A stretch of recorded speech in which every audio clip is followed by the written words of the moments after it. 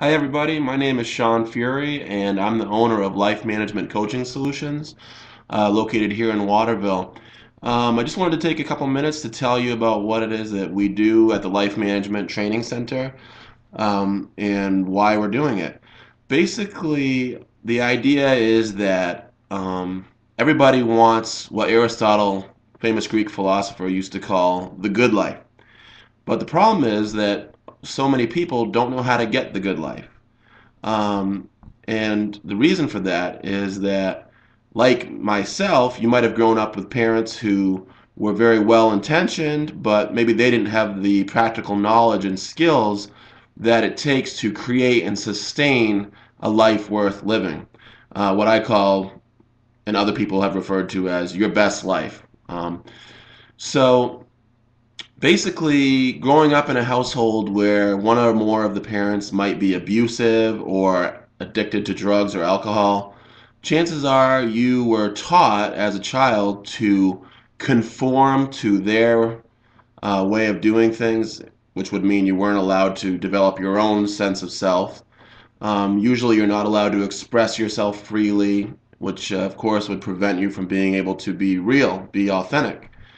And so the problem is that, well, you might have learned to like stifle your feelings, not tell what you really think, not really try to achieve your goals because it might have upset one of your parents, or maybe they might have given you a aversive consequence or a punishment for doing well, right?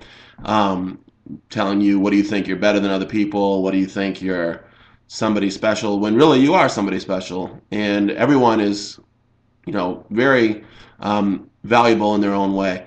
But growing up in those households, you tend to be taught that you're really of not much value and that you should just stay down and keep your mouth shut. So the problem, of course, is that while you might survive in that household, um, you're not going to thrive in that household. You're not going to be able to grow and reach your potential. And the reason is because in a household where the people are hurting one another physically or emotionally, putting each other down, devaluing one another, they're creating and they're contributing to the creation of what I call an oppressive climate. And just like in real life in a farming situation, in order for a plant to grow, it needs to have nutrients in the soil, right? It needs to be in an environment that is conducive to growth. Well, human beings are just like that in the sense that we need to be in an environment that's conducive to growth.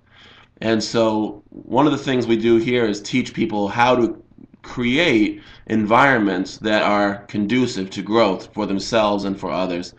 That's step one, because you're not going to be able to achieve any goals in life if you're not situated in an empowerment climate where things like goal achievement can happen.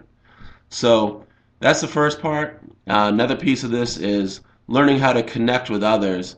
Using that same farming analogy, a farmer might plant a seed, a gardener might plant a seed in the garden in very fertile soil, but if the seed cannot open up and reach out to connect with its environment, then that seed is not going to develop any further.